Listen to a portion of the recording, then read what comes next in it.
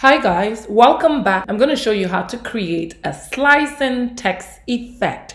We are going to pick our lasso tool and we're going to make a diagonal like this, and I'm going to cut the top piece like that, and then I'm going to make sure I'm on my text layer. I'm going to add a layer mask and it will basically hide the lower portion. So I'm going to go ahead and make a copy of my text, Command J, make a copy, and then I'm going to click on my top image, Command I to inverse it. If I move it down and I shift it, you see that I have a slicing text effect. I'm going to add a new layer.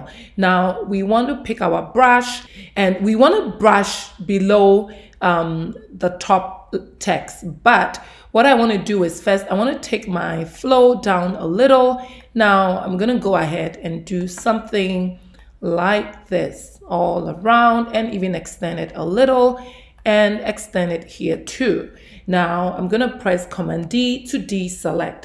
So you want to take your opacity down like so. So you have this cool effect, and you can even go ahead with your move tool. You can still go ahead and even move your text, or you can keep it right beneath it like that. So this is how you create the slice and text effect. I hope that this was very helpful. Bye y'all.